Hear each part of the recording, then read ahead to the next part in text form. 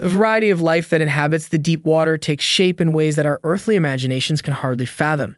Some creatures feature translucent heads with huge, penetrating eyes inside, naggle fangs, bioluminescent lures, and gelatinous flesh. Others light for predation or defense, and the food chain becomes a little unpredictable at those depths where photosynthesis cannot occur. Some creatures that are typically thought of as free feeders have evolved to the point where they are unsettling carnivores, while others have become such adept hunters that their mouths have grown to be larger than the rest of their bodies or have teeth that pierce the night in all directions, from the ethereal to the spooky. The deep sea is home to a universe of adaptations that jolt the imagination, and it seems to get more ominous the deeper you go. What is it about the deep water that gives rise to some of the most bizarre species ever discovered and are like nightmare monsters to the human eye? It's important to keep in mind as we respond to this that what we perceive as frightening or unattractive is actually a necessary quality for the fish to survive. Before we proceed, kindly return the favor and give this video a thumbs up, subscribe, and activate the bell notification feature to stay up to speed with new video publications. The deep sea is essentially its own world because of the extreme cold, total darkness, lack of food, high ocean pressure, and extremely high water pressure. Human bodies could not survive there.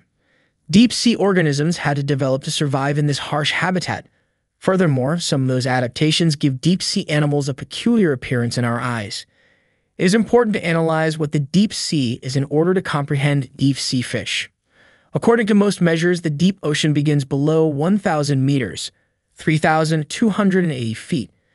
The epipelagic zone, which reaches a depth of 200 meters, 656 feet, is a term used to describe the surface waters that receive sunlight.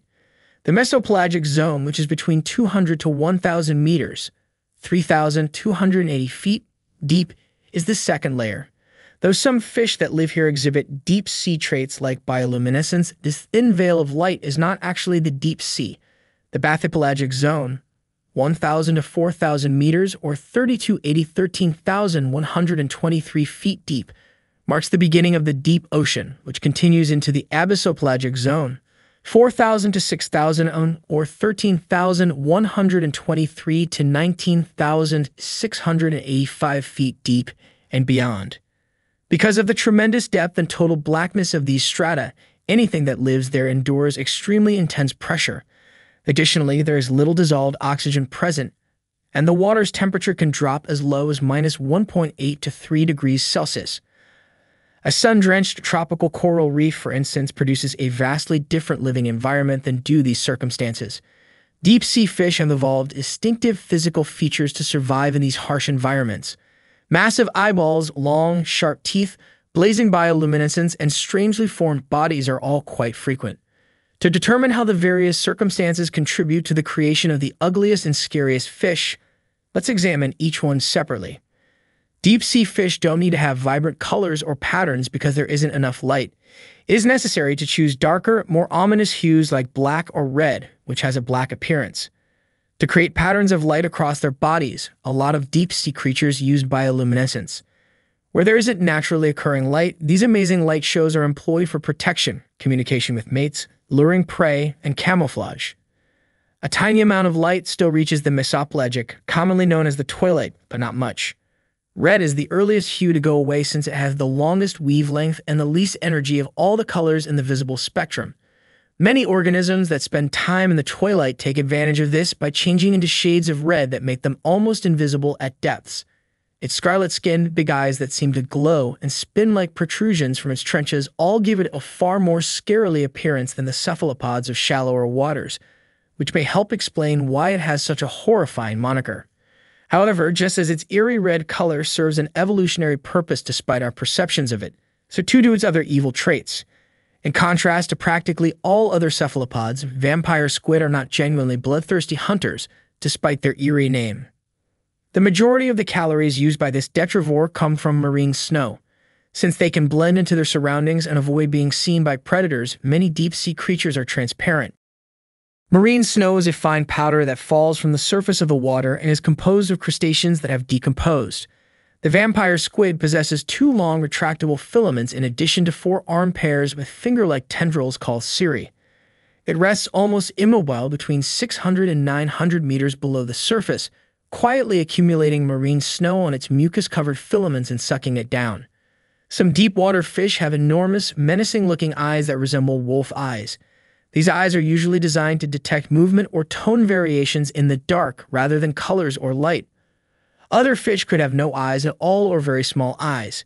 Fish with big lenses on their tubular eyes have evolved to only stare up at predators or prey that are silhouetted above. Fish have odd-looking adaptations because there is little food in the vast, deep oceanic seas, so they must be able to catch whatever they come across. This is another explanation for their peculiar appearance. Ambush predators have long, fang-like teeth in their mouths that are poised to snare anything tasty as they wait for meals. The fish can take advantage of any food, even one that is larger than themselves, thanks to their large, hinged mouths and enormous stomachs and expanded bodies.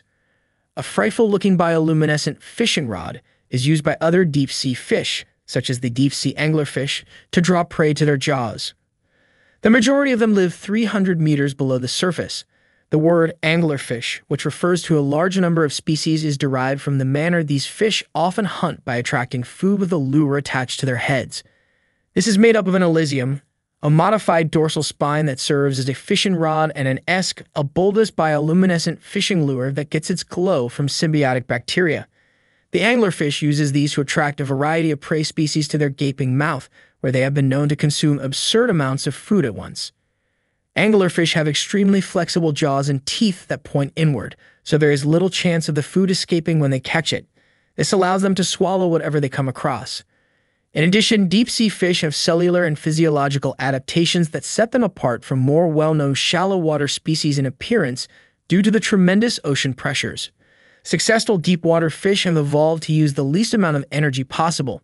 Therefore, they frequently lack the muscular, streamlined forms required to swim great distances, and instead have strangely compressed or elongated body shapes.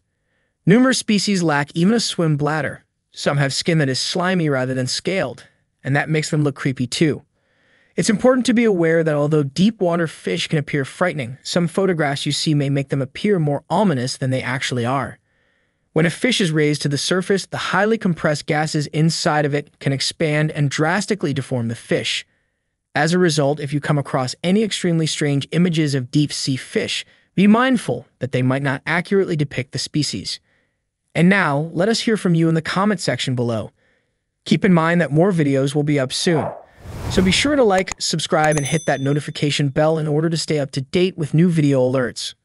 Also, sharing indicates you want to see our content reach a wider audience.